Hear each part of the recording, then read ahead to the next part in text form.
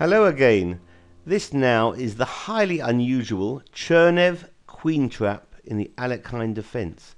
After e4, knight f6, white presses on with e5, and instead of the almost automatic knight d5, Irving Chernev suggests knight e4 as an interesting variation.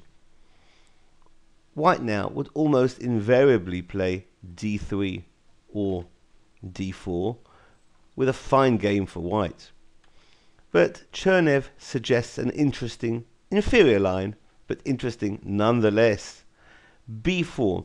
b4 hits the flight square c5, and white here is threatening an immediate d3, hitting the knight on e4, and releasing the bishop from c1, meaning the g5 flight square is no longer, and black will be losing material and losing the game. So black counters with e6, and that opens offensive diagonals for black. And now white cannot play d3 or f3 because of the bishop taking on b4 or the queen coming out to h4. So c3 is played, guarding b4 and now threatening d3. Black counters with queen h4 and threatening checkmate next move with queen takes f2. Well, black here, or white here I should say, cannot play g3 because he's going to lose after knight takes g3, since if h takes g3, black wins the rook on h1, and if f takes g3, well, black is going to play queen to e4 and will be picking up that same rook again on the next move.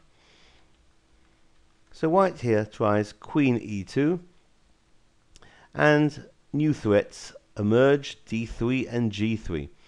Black's next move isn't correct, but it's logical. f5 at least gives the knight a flight square on f7 via g5, since after d3, knight jumps to g5. Now g3 hitting the queen. The queen retreats to h6, but there's a nasty pin involved there. The bishop on c1 pinning the knight now on g5. However, black is threatening knight f3, check, and the queen will win the bishop on c1. So the bishop moves up to f4, and now that knight is pinned nastily again, and white is threatening moves such as h4. So black gets out of the way of the pin, but after h4 hitting the knight must retreat to f7, and h5 now threatens the queen. The queen has very few places to go, one in fact, queen g4, but after f3 the queen is gone. So this has been the Chernev queen trap in the Alekhine defense. Hope you found it useful. Thanks for watching. Bye bye.